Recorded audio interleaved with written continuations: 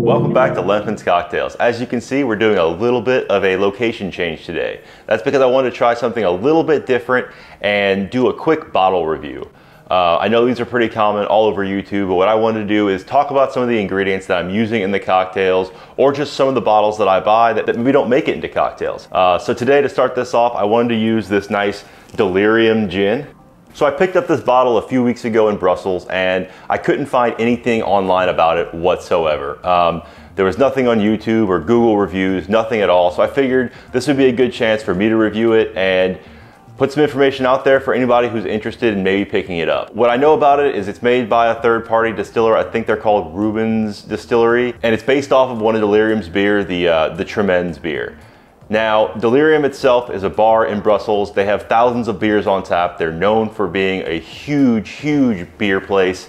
It's really fun to go to if you're ever in Brussels. Highly recommend you dedicate 1 or 2 nights to just going there and trying as many beers as possible. The atmosphere is great, and it's a pretty nice place to have a nice beer. Side note, they also have a tequila place, but it was closed when I went there, unfortunately, so I didn't get to go, so I guess I will have to go back. So it being a gin that's based off of a beer base is kind of interesting to me. I'm really interested to give it a try to see what it tastes like, because there's really just nothing out there about it. So with that said, let's go ahead and pour a drink.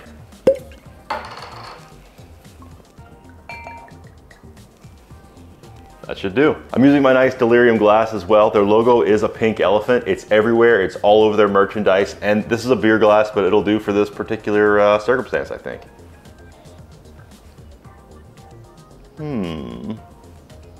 So on the nose, it is definitely very ethanol heavy.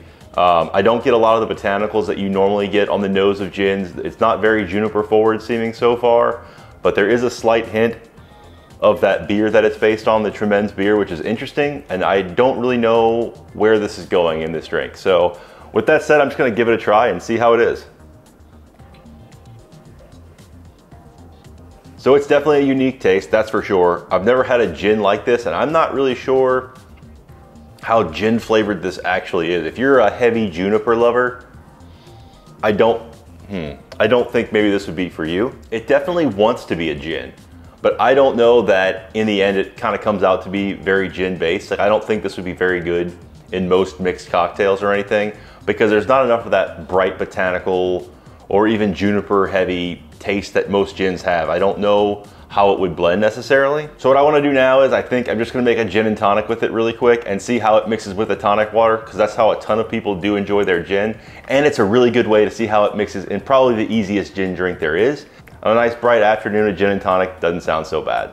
So let's go ahead and make a gin and tonic.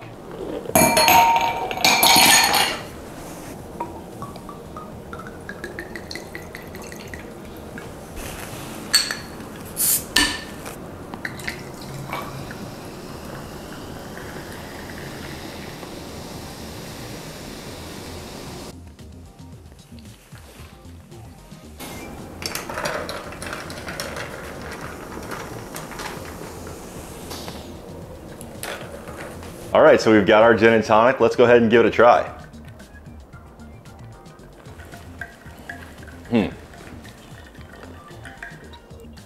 So honestly, it's not that bad. I really like the taste of tonic water. The quinine taste is actually really good for me. I think it's pretty delicious. I know a lot of people don't like it, which is weird to me, but you know, whatever. I think this tastes pretty good. It does help cover some of the weirdness of the gin.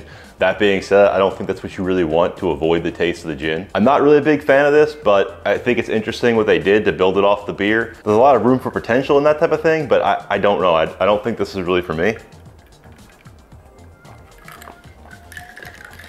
What I actually find interesting about this gin is that it says it's a dark gin everywhere online that I can see, and it's pretty clear like normal gin. So it's only 42% by volume for alcohol content, so it's not super high and in your face with the ethanol, and it's actually pretty low for a lot of gins. I know a basic Plymouth is in the mid 40s, the high 40s even maybe, and obviously the Navy strengths are way higher, which is what I prefer, but you know, we can't compare everything to the perfect gin.